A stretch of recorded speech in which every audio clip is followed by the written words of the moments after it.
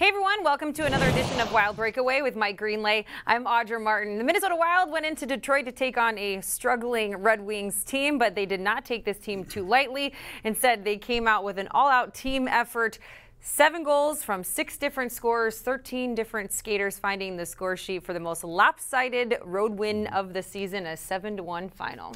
Well, just because you're playing a team that is struggling doesn't mean that you're going to be handed the 2 points. And the Wild did what they needed to do. They did the right thing. They went in there, they treated them like a team that they respected because they came out, they played hard, they scored goals, and they won a hockey game. And they scored in many different ways with many different lines. So that tells you that the Wild weren't looking past them, and they weren't disrespecting them by just kind of going in there and thinking they might just find a way to win 2-0 or 3-1 or something. So good on the Wild for doing that. Now they have a bigger test, even with an injury depleted lineup with Columbus.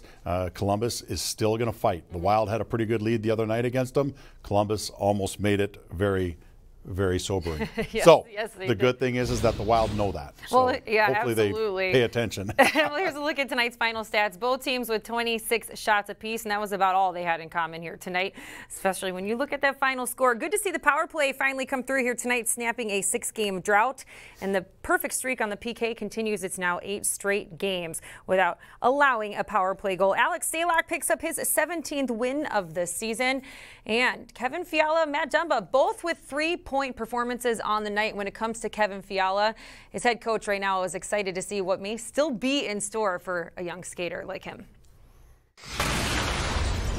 I don't know where his ceiling is, but it sure looks high right now.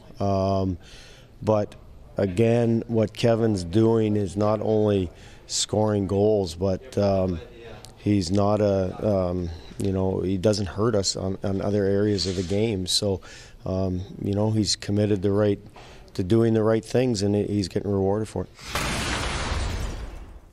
So the Wild now close out the set of back-to-back games as they take on the Columbus Blue Jackets for the second time this week. The very team they just took down, as you said, Mike, a few nights ago, and a bit of a nail-biter, despite the fact that this is a Columbus team that has just injuries up and down the lineup, the roster, the organization, you name it. They're a very depleted team right now, but they are a very hungry team, scratching and clawing their way into a postseason position. And the Minnesota Wild know firsthand now you cannot take this team lightly despite how many injuries they're dealing with. No, and everyone said it, from the coaching staff to the players.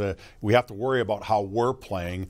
We can't worry about who we're playing, what their injury status is, where they are in the standings, any of that. Because you at this time of year, you can't just judge a team based on some of those factors. You have to judge a team based on the fact that they're going to play you hard for of many different reasons. And so the Wild have to go in there tomorrow night as if they're playing the best team in the league, that's the healthiest team in the league, and all of that. And if you treat it like that, you're going to give your best. And hopefully the Wild, because they rolled 4 lines so evenly in this hockey game today, that with the travel and the back-to-back situation, that won't hurt them very much. Yeah, 19 games left to go. It's almost hard to believe that we are really coming down to the final stretch. And luckily for the Wild, they are playing great hockey here as we head into the final weeks of the regular season. Thanks for joining us tonight on Wild Breakaway. For Mike Greenlay, I'm Audra Martin.